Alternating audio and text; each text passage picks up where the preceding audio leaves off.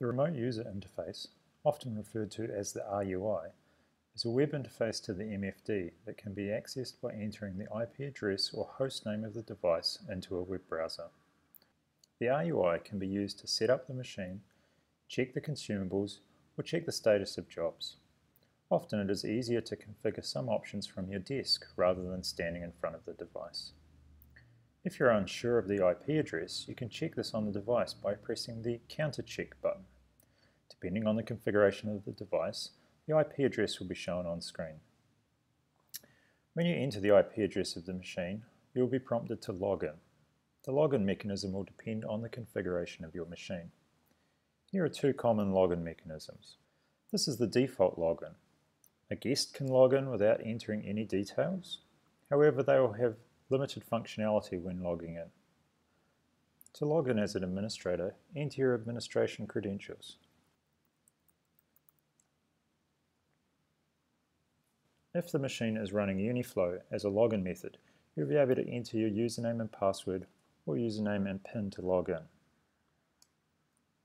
At installation time, the default login credentials would have been supplied.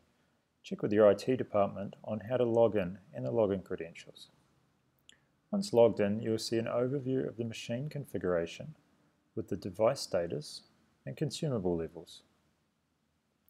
Running down the right of the screen are a number of buttons to access various functions. Depending on your security setting, some options may not be available to you. I'm going to show you a couple of common settings. Status Monitor allows you to view the jobs that are waiting to print or send. Here there is nothing showing as there are no jobs currently running.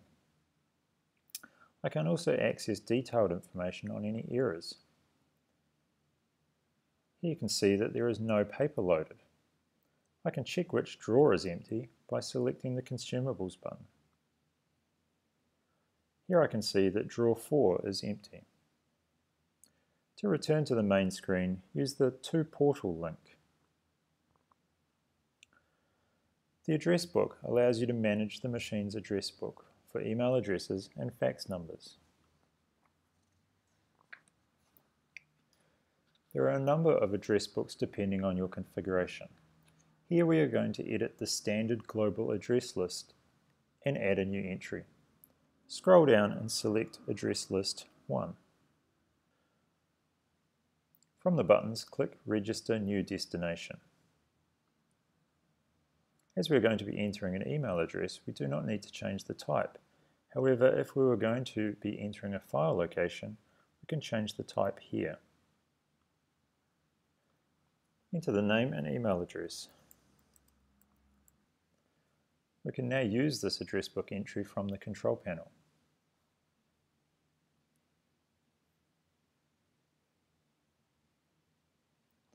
If you are using one-touch keys, you can also edit these in the Address List one-touch. Scroll down and select the Address List one-touch. Select a free button and add the appropriate details. You can now use this one-touch from the control panel.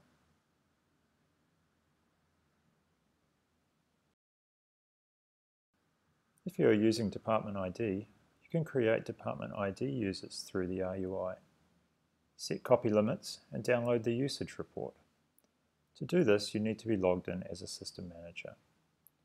Click Settings Registration, User Management, Department ID Management. Here you can see the current configuration. To add users, select the Register New Department button. Enter the new department ID, the PIN, and confirm the PIN. If you want to set limits for the department, you can set those here. Click OK when done. To export the usage data, click the Store in CSV button.